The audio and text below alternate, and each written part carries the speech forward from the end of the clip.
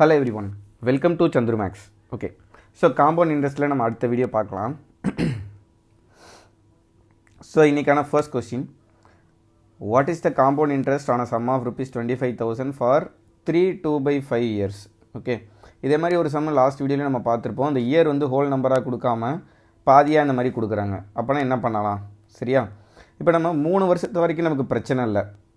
ஓகேவா? 3 2/5 years அப்படினா 3 years வரைக்கும் நம்ம எப்போதும் பண்ற மாதிரி தான் பண்ணணும். சோ இதுக்கு ட்ரீ மெத்தட் தான் வந்து பெஸ்ட் மெத்தட். ஓகேவா? இப்போ 25,000 இருக்கு. 10% of 25,000 வந்து என்னது 2,500. இது வந்து ஃபர்ஸ்ட் இயர்ல. செகண்ட் இயர்ல என்ன இருக்கும்? ஒரு 2,500 இருக்கும். அதுக்கு அப்புறம் இந்த 2,500க்கு ஒரு 10%, அது ஒரு 250 ரூபாய். அடுத்து தேர்ட் இயர்ல பார்த்தோம் அப்படினா டிஃபால்ட்டா ஒரு 2,500 இருக்கும்.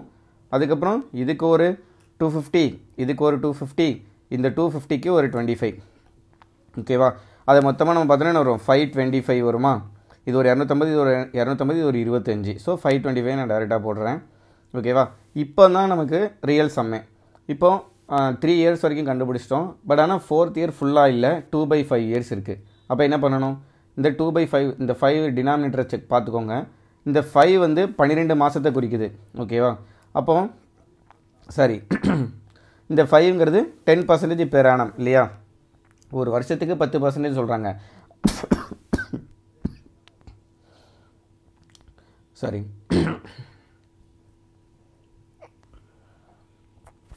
இந்த 5ங்கிறது வந்து 10%. சோ 2 வந்து எவ்வளவு நம்ம பார்க்கணும் அவ்வளவுதான். அதாவது இந்த 5 வந்து 10%, இந்த 2 வந்து எத்தனை percentage? முடிஞ்சு போச்சு. இப்போ இத கேன்சல் பண்ணோம்னா 2 டைம்ஸ் வருதா? 4% வருது. அப்போ அந்த 2/5 இயர்ஸ் வந்து 4% நம்ம செக் பண்ணா போதும். ஓகேவா? சோ 25,000ல 4% என்னன்னு பாருங்க. 250ங்கிறது 1%. சோ 4% னா 1000 rupees. ஓகேவா? அடுத்து இந்த 25,000 2,500க்கு 4% பார்க்கணும். 1% வந்து 25 ரூபாய், 4% வந்து எவ்வளவு? 100 ரூபாய். சரியா? அப்பனா இந்த 2500, இந்த 2500, இந்த 2500, மூணு 2500க்கு ஒரு 100 ரூபாய் வரும், 300 ரூபாய்.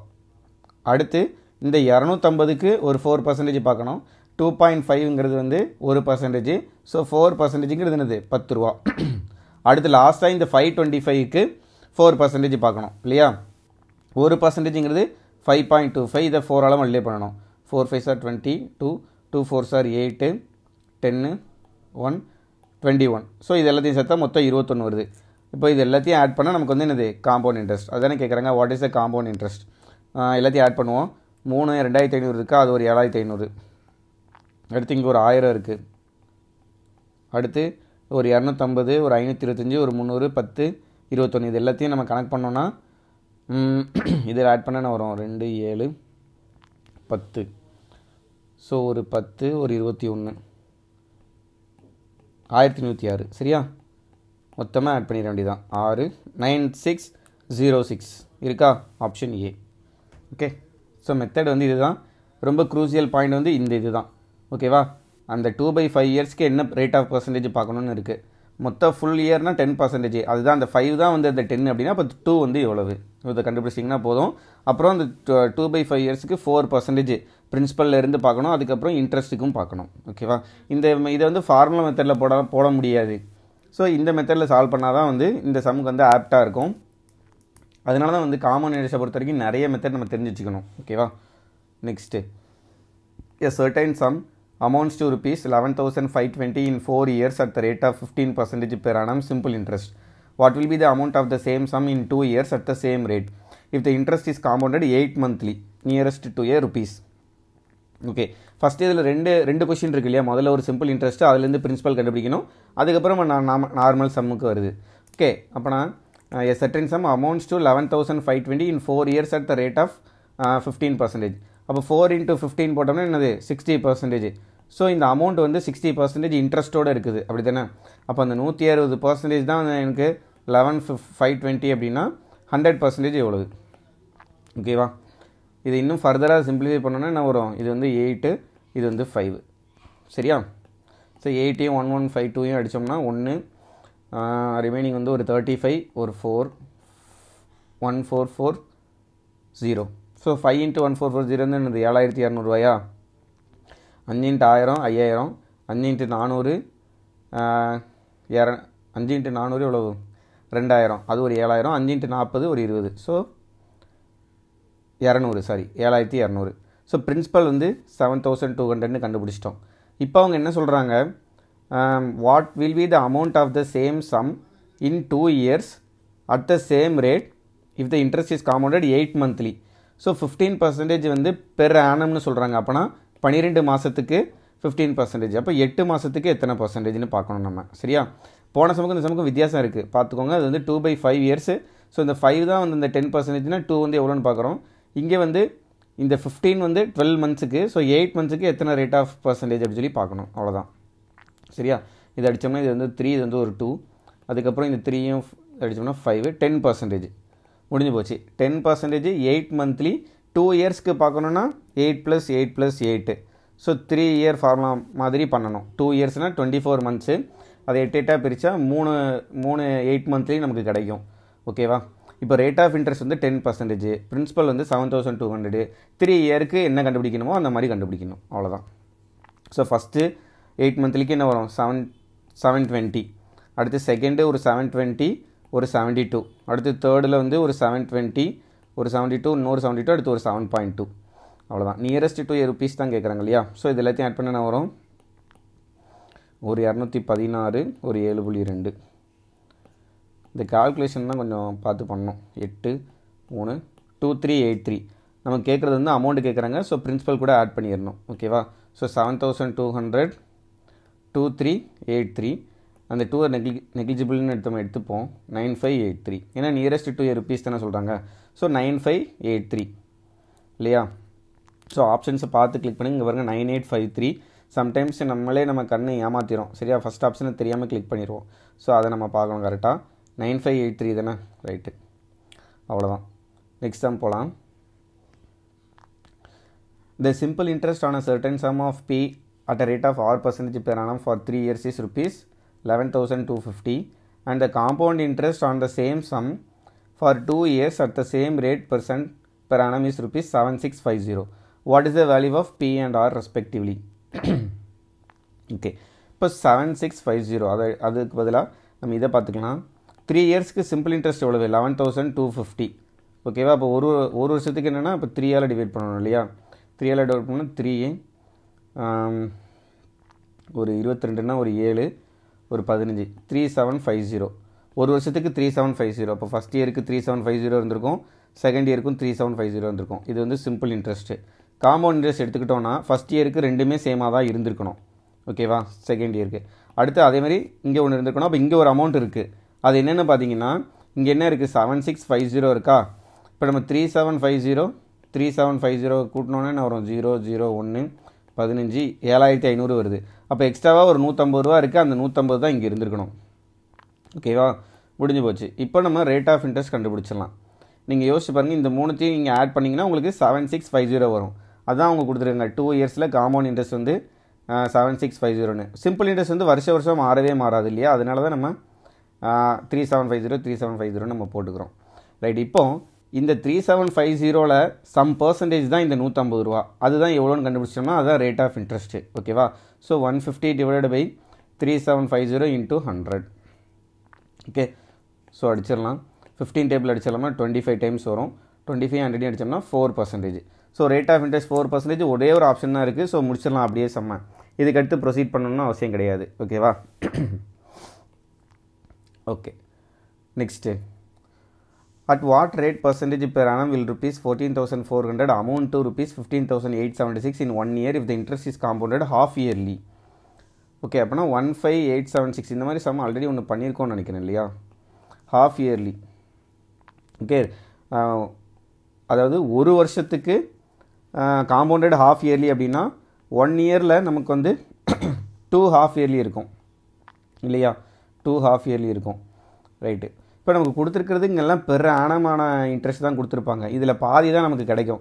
ஸோ நம்ம ஃபார்முலா யூஸ் பண்ணோம்னா amount is equal to P into 1 + R/100 the whole power 2 இல்லையா. பிகாஸ் 1 இயரில் 2 ஹாஃப் இயர்ஸ் இருக்கும். ஸோ அமௌண்ட் வந்து 15,876. இது வந்து பிரின்சிபல் வந்து 1440. So 1 + R/100 the whole square. இந்த நம்பர் கண்டிப்பாக ஒரு ஸ்கொயர் ரூட் நம்பராக தான் இருக்கணும் இல்லையா? டினாமினேட்டர் நமக்கு க்ளீனாக தெரியுது 120ன்னு. ஸோ இதுவும் வந்து ஒரு ஸ்கொயர் ரூட் நம்பர் தான் ஷுவராக. அது என்னென்னு பார்த்தீங்கன்னா எப்படி கண்டுபிடிக்கலாம்?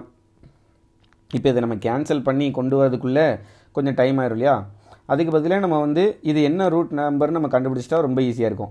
இது வந்து 120ன்னு நமக்கு தெரியும். அப்போ இது 120க்கு அடுத்த நம்பராக தான் இருக்க போகுது இல்லையா? 121, 122, 123 நீங்கள் செக் பண்ணிங்கன்னா 6ல் முடியணும். இப்போ 124 தான் வந்து 6ல், அதாவது 6ல் முடிகிற ஒரு நம்பர். பட் இது 124 × 124 பண்ணால் வருமா அப்படின்னு நமக்கு தெரியாது. ஓகே, அதை நம்ம செக் பண்ணிகிட்டு இருக்கணும். இப்போ இது செக் பண்ணோன்னா 4 4s are 16, 2 4s are 8 9, 1 4 is 4, 2 4s are 8, 2 2s are 4, 1 2 is 2, 1 4 1 2 1 1,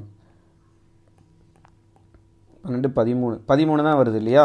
15376 வருது. ஸோ 15376 வந்து 124 ஸ்கொயர். அப்போ கண்டிப்பாக இது வந்து 126 ஸ்கொயராக தான் இருக்க முடியும். ஓகேவா?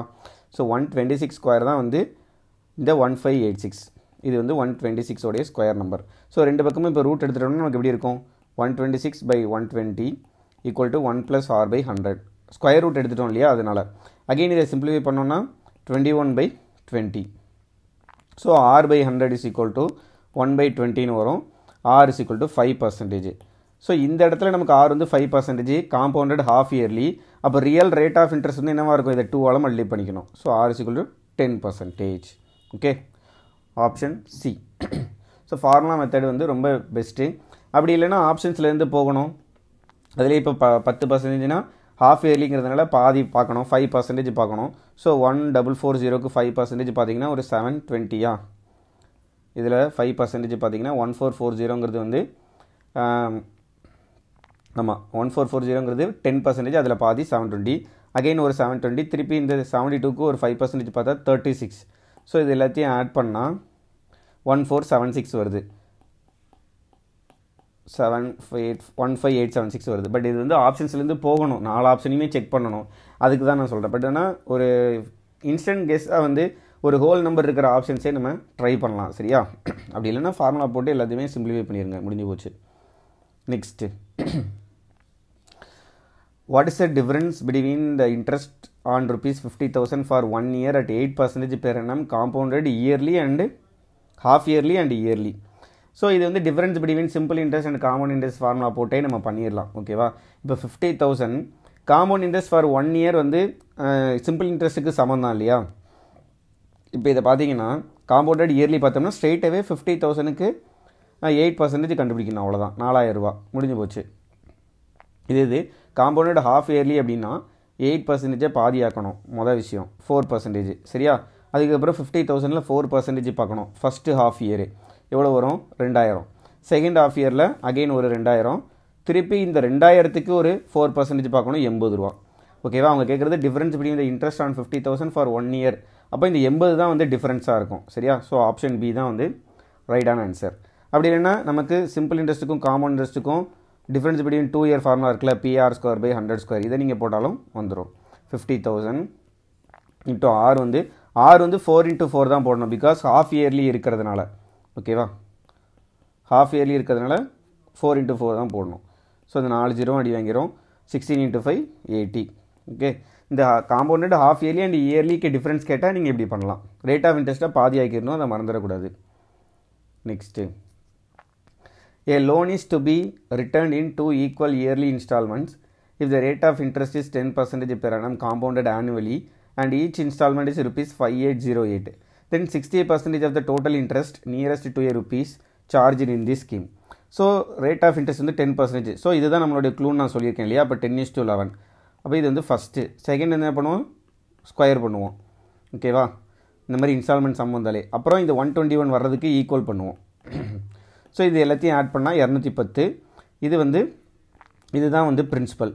இது மொத்தமாக ஆட் பண்ணால் என்ன வரும்? 242. சரியா? இந்த 121ங்கிறது ஈச் இன்ஸ்டால்மெண்ட்னு நம்ம பார்த்துருக்கோம். ஓகே, அப்போ இந்த 210க்கு 242 சார்ஜ் பண்ணுறோம். அப்போ இன்ட்ரெஸ்ட் வந்து எவ்வளவு? 32. அவங்க கேட்குறது 60% of the total interest charge. So இதில் 60% கேட்குறாங்க. ஸோ இதில் இன்ட்டு 3/5. ஓகேவா? இப்போ நமக்கு என்ன தெரியும்? ஈச் இன்ஸ்டால்மெண்ட் கொடுத்துருக்காங்களா 5808ன்னு.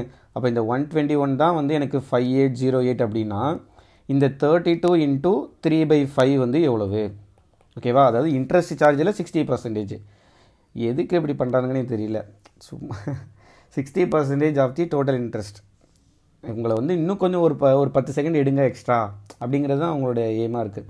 சரியா? ரைட்டு. இப்போ இதை சிம்பிளிஃபை பண்ணால் நமக்கு வந்து ஆன்சர் 5808 இன்ட்டு 32 இன்ட்டு வந்து ஒரு இது 3/5க்கு பதிலாக நம்ம 6/10னே வச்சுக்கலாம். அப்போ இன்னும் ஈஸியாக இருக்கும். அவ்வளோதான். டிவைடட் பை ஒரு 121. ஸோ இந்த 5808 வந்து